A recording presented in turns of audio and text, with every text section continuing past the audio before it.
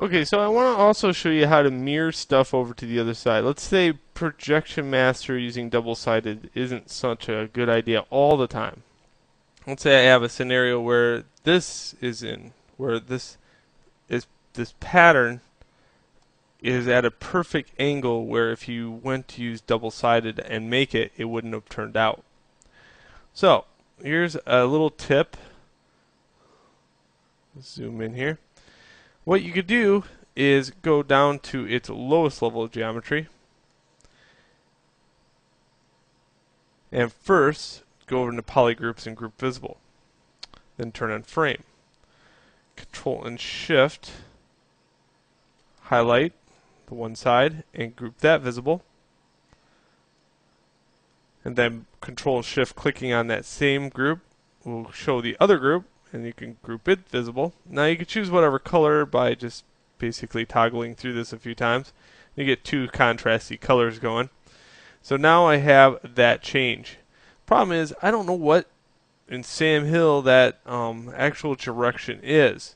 So what I can do is X, try that out. Okay, Y. What I'm looking for, it's mirrored value. And it's actually mirrored in Z value because I can see a dot on both sides here. So what that means is I could take it and up it all the way up.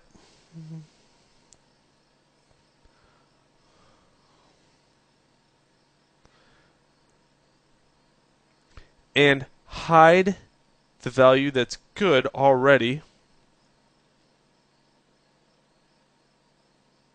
Or keep this value, sorry. The one that has all the good values on it, that's the one you want to keep. Hold Control and click anywhere to mask that off. Control and Shift anywhere to show the rest of the region. Now here's what you have to look over for. Does it affect the prime meridian? See right here, this meridian line that goes all the way down the character? This one kind of goes in this area. This is bad. This I have to hold Control and click and drag out to mask off that area so nothing bad happens to that.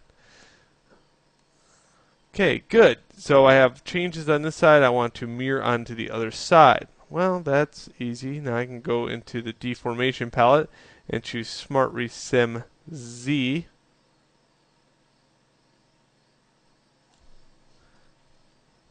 And you might not want to do this with the mouse. That way you can actually toggle the Z. There we go.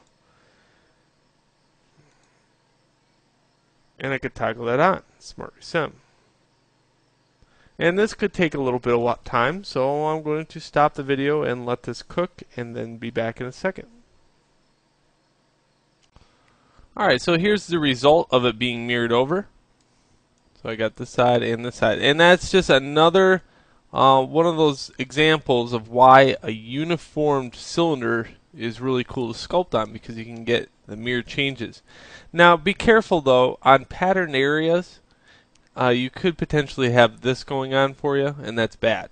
So again, I should have maybe probably went like that and mirrored off everything except for the area I was changing. Other things though, you know, sometimes you get some happy accidents because, you know, this right here is kind of cool where it scrolls over and then back in. But this is not so cool where it kind of has two little dots and then spirals out. So happy results, unhappy results, but in all, I'm pretty good with it. If I wanted to undo that, I could undo it pretty easy because it was on one of those levels.